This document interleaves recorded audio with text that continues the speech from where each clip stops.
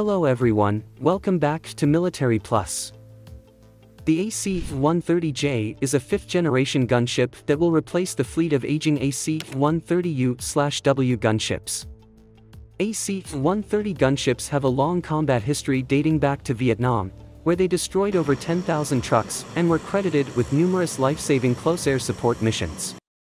Over the past 4 decades, AC-130s have continuously deployed to hotspots around the world to support special operations and conventional forces.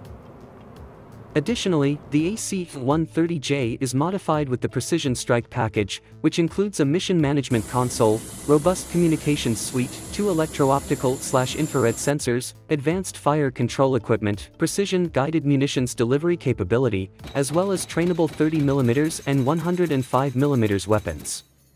The mission management system fuses sensor, communication, environment, order of battle and threat information into a common operating picture. The Lockheed AC-130 gunship is a heavily armed, long-endurance, ground attack variant of the C-130 Hercules transport, fixed-wing aircraft. It carries a wide array of ground attack weapons that are integrated with sophisticated sensors, navigation, and fire control systems. The AC-130 has an unpressurized cabin, with the weaponry mounted to fire from the port side of the fuselage. During an attack, the gunship performs a pylon turn, flying in a large circle around the target, therefore being able to fire at it for far longer than in a conventional strafing attack. The AC-130H Spectre was armed with 2 20mm M61 Vulcan cannons, 1 L60 Bofors 40mm cannon, an M137 105mm cannon and M37 recoil mechanism from the M102 howitzer. After 1994, the 20mm cannons were removed.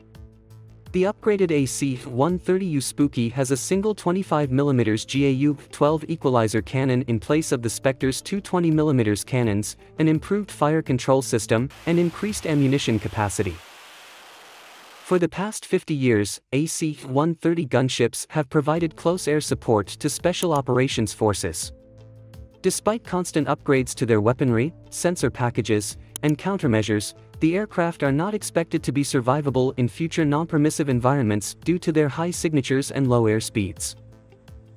Military analysts, such as the Center for Strategic and Budgetary Assessments, have recommended that AFSOC invest in more advanced technologies to fill the role in future contested combat zones, such as a mix of low-cost disposable unmanned and stealthy strike aircraft.